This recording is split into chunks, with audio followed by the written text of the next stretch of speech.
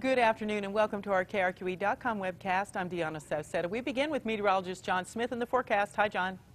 Hi, Deanna. We are looking for a big change as we move into the rest of the week. That chances of showers that we saw in the eastern part of the state will still be around for this afternoon, but we're only looking at a couple of spot showers and storms in the eastern parts of the state as we continue to punch in some drier air from the west, and that will be the trend throughout the week. We will continue to dry out, and eventually we lose those chances in the east as well. We replace those shower chances in the east with some big-time heat where temperatures in the triple digits, anywhere from Tucumcari all the way down to Carlsbad.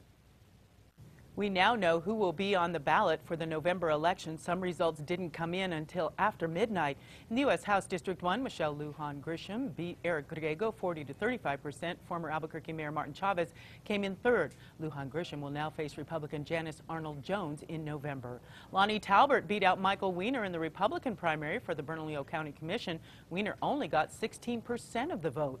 And one of the most heated races coming up in November will be for the Senate seat vacated by Senator Jeff Bingaman, retiring after 30 years. For the Republicans, Greg Sowards, a businessman from Las Cruces, basically paid for his own campaign, but as expected, Heather Wilson came out on top with about 70% of the votes. In the Democratic race for Senate, Martin Heinrich beat out Hector Balderas with 59% of the vote.